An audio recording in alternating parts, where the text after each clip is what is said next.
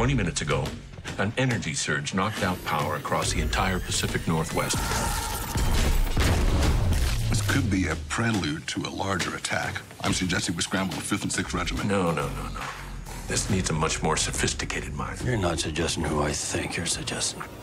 We have no choice. I knew when I got the call to do this movie that Sonic was a game. Listen, Mr. Dr. Robotnik, but my dentist calls me Rob. He's a wonderful character to play. He's a madman with a triple-digit IQ. So it took me a week and a half to prepare. I'm going to give you 5 seconds to tell me where it is. Wait!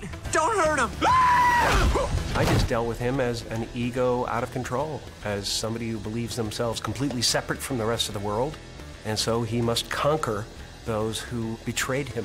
He hates the world because the world abandoned him.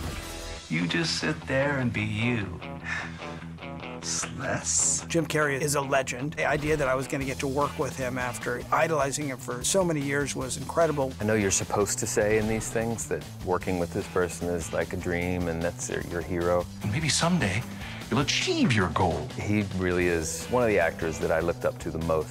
Working with Jim Carrey was pretty sweet. I was quoting him every day. Somebody stop me! Is that all you got? No, but thank you for asking. Until Jim Carrey made Somebody Stop Me. Once Jim Carrey came on, it was just such a fantastic experience, kind of having conversations with him about what he should sound like, how he should move, what he should look like. The costume was incredible. The look was incredible. The mustache was ridiculous. I need time off to get drunk and put the boat in the water.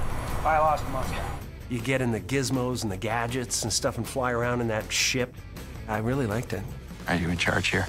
Yes, I am. Wrong. I'm in charge. It's fun to see him have fun. It's fun to see him dive into something and just let loose. I'm just having so much fun, honest to God. It's a great, fun part to do. Enjoying a clam chowder. Okay, that was weird. Sometimes you gotta stop and smell the smell the portal.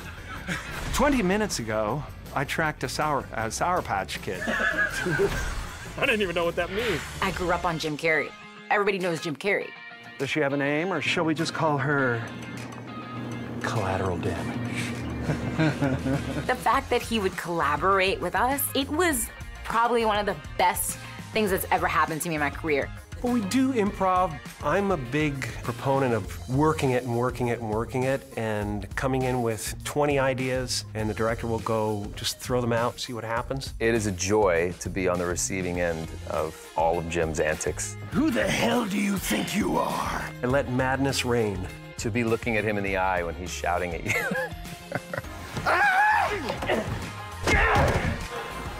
Hey, that was good. They were a great bunch, wonderful, creative group of people. The more fun you generate on that set, the more fun comes through the camera. To me, a movie like this is silly fun. Call Optical Illusions.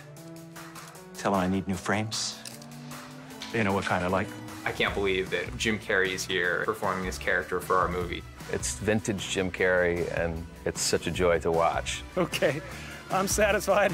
He gave it his all. I think it's one of his best performances. I really think he embodies what fans of Robotnik would expect. Now you've done it! Guess what, Eggman? I'm not leaving Earth.